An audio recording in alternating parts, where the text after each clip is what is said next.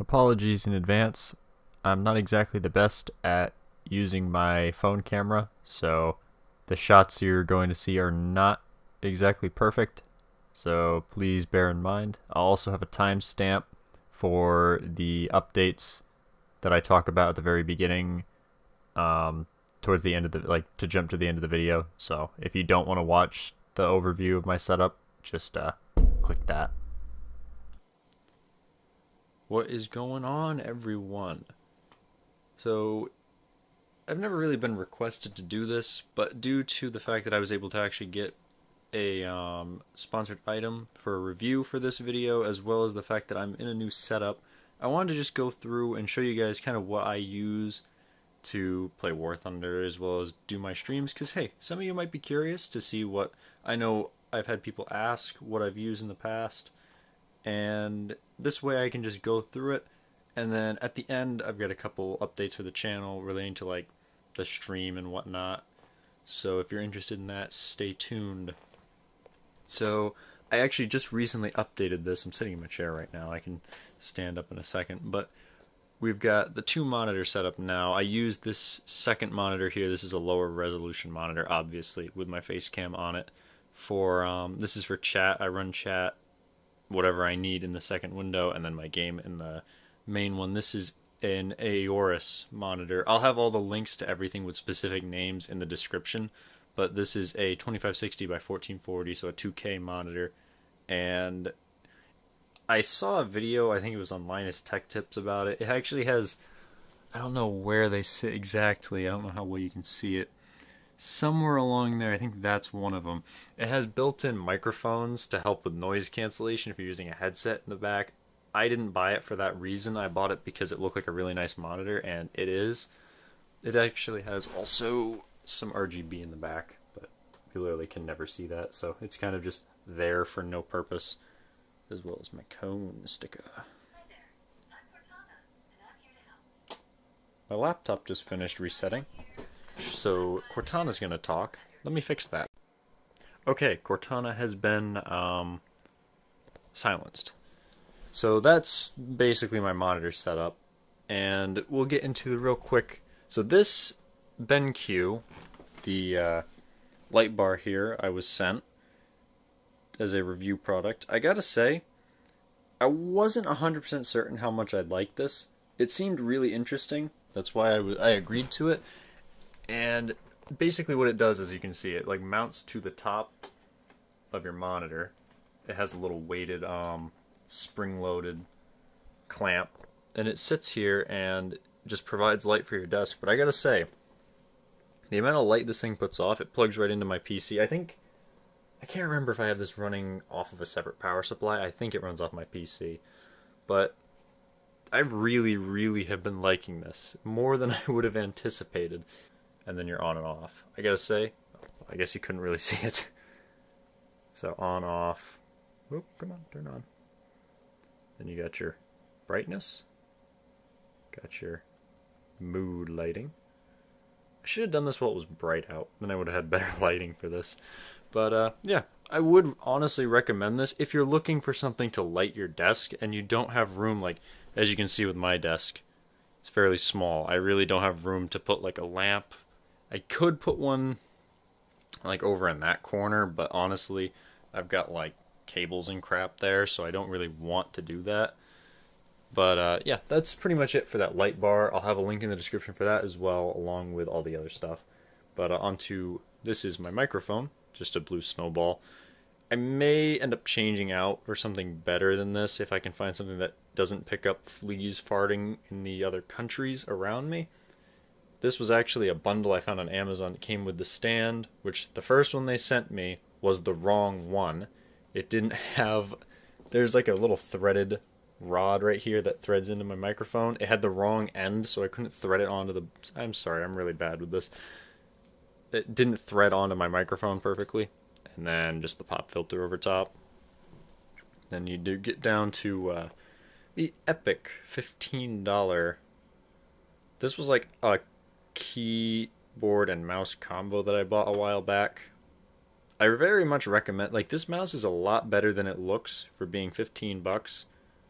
I like it a lot. I might end up getting a new one if this one starts to crap out, but it's gone with me this long, and I have a lot of trouble getting used to a new mouse, so I'll stick with this one for now. My Stream Deck, which I don't know how well you could hear that through my new headset, but that thing's useful. I mostly picked it up because I was like, I want to buy something on Black Friday. Oh, that's cool. My mouse pad. I wish I could have gotten... I tried. I really did. I contacted the people that made this. I was like, can I order more of these? Never heard anything back. So I might see about this in the future. If people are interested, let me know in the comments. I will do my best to track down another retailer. I mean, I could just do like a square mouse pad, but I personally like the one with the wrist rest. If you guys are fine without the wrist rest, let me know. We'll figure something out. On to my next. This is also Red Dragon. I like Red Dragon a lot because they're inexpensive, but they provide pretty quality stuff. This is my just mechanical keyboard. I believe these are brown switches, so they're actually not the loudest, but you wouldn't be able to tell that with my with my microphone picking up literally every single clack I make. But it's good for ASMR, right? And then this is actually a new headset. The old one I can show you after this. These are it's a Sennheiser headset. I've been wanting to get a Sennheiser for a while because I've heard they're very, very good. And I have been so far impressed. It's pretty simple, just dials on the side, flips down, microphone on. I don't use the microphone, obviously, because I have separate microphone, then volume slider on the side. Pretty simple, standard stuff. What was I transferring? Okay, never mind. This is the other quick... I just had some... This is my other old headset, some Sades. Nice boom mic. I liked this because it kind of almost reminded me of like a pilot headset, and I just needed a decent headset. I'll link these as well in the description because honestly, I would recommend these over the Sennheiser because those are extremely expensive headphones for someone who's just looking to play online games. So those are good, but I recommend these over them if you don't have a ton of money. Not that I do, but working full-time does have some benefits. So behind me, we've got my boy Mike Lindell. Just you can see my certificate proving that I'm a Lord of Sealand, as well as some other stuff. If you're not aware already, I'm actually in a camper, my gamer camper. Don't mind the mess. That's the whole thing. That's where I hang out and play my games. The last piece of the setup, aside from my PC, is just my chair. I actually wasn't originally going to get a gaming chair, but this one was like $140, and I really like the bucket seat. It reminds me a lot of being in my car because, well, my older car, because it has a similar design to the bucket seat. And I just like it because it helps me with my posture as well, which I tend to slouch. You can probably see me on stream. I'm like constantly adjusting, so that's why I kind of like this one. I'll leave that in the description if you are looking to get one of those. And my non-RGB PC, because I can never really see in there, but gigantic cooler on my i7-8700, and then right below it sits the 1080. Surprisingly, I didn't have to add any extra fans. All the fans and stuff built into that case managed to keep all that stuff cool. I think it's because I got a WindForce graphics card, so it has it's got 3 extra fans on the bottom, and then the huge cooler just blows everything out the back. So I mean, it's nice for me because I didn't have to add an extra fan, but at the same time I bought an extra fan because I thought I was having heating issues, and then it turned out I wasn't. I had something like tuned wrong, but yeah. So on to a little bit more of some updates. Now I was originally going to do this as a face cam, and I will. I'm going to switch to my face cam, and I'll be right back. Okay, so I recorded this before, and my audio went through my video or my webcam, and also wouldn't open in my editing software for some reason, so I have to re-record this. But basically, long story short, we have a new stream schedule, Monday, Wednesday, Friday at 7:30 Eastern Standard Time. I'll be streaming War Thunder most likely Wednesdays and Fridays, and then Monday, I'm thinking this week, because of what I'm about to talk about, will be War Thunder. But the following weeks, I might start trying to stream to Mixer on Mondays. So I stream different games to Mixer. Not sure how that's going to work out yet. I'll figure it out when I get to it.